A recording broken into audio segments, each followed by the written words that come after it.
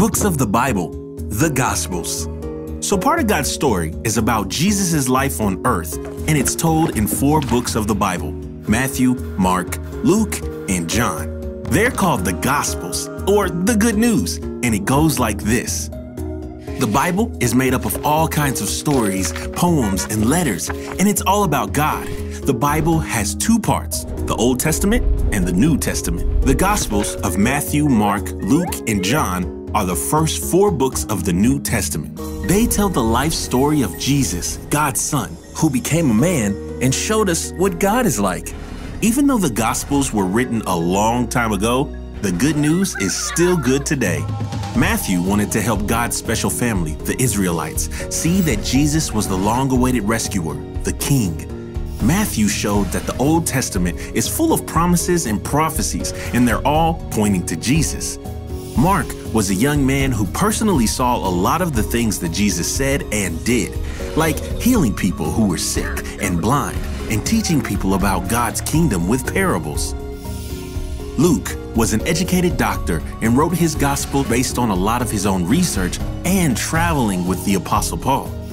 John, who wrote the 4th gospel, wanted people to know that Jesus was fully man and fully God, and that Jesus' miracles prove that he is the same God who created the heavens and the earth. Or, as John put it, "These are written so that you may continue to believe that Jesus is the Son of God, and that by believing in him, you will have life by the power of his name."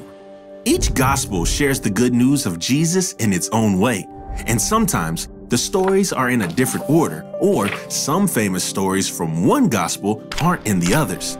These aren't mistakes though. This is just what happens when different people try to tell the same amazing story. One person might remember details another person didn't notice, and another person might think some parts of the story are more important than the rest. For example, the Christmas story about Jesus' birth to Mary and Joseph in Bethlehem. That part of Jesus' story is only in Matthew and Luke, and the story of Jesus raising Lazarus from the dead, that's only in John's gospel. But some stories are in all the gospels, like Jesus feeding thousands of people with just a few loaves of bread and some fish. The most important thing that Jesus ever did is in all 4 of the Gospels, dying on the cross, being buried in a tomb, and coming back to life 3 days later. Jesus beat death and showed that he really is the rescuer, fully man and fully God, the same God that made the heavens and the earth. That's really, really good news. Whether you've known about Jesus for a long time or this is the first time you're hearing about him.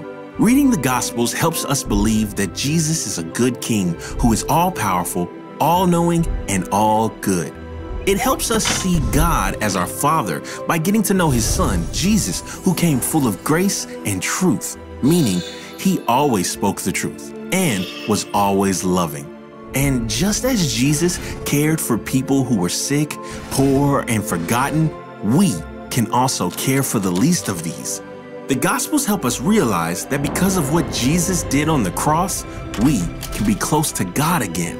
In fact, the whole Bible, the Old Testament and the New Testament, tells the story over and over about how God is good, how he loves people, and how he wants them to be close to him again. Or as John said in chapter 3, verse 16 of his gospel, "This is how God loved the world. He gave his one and only Son, so that everyone who believes in him will not perish, but have eternal life." All those things are part of the good news, also known as the gospel about Jesus.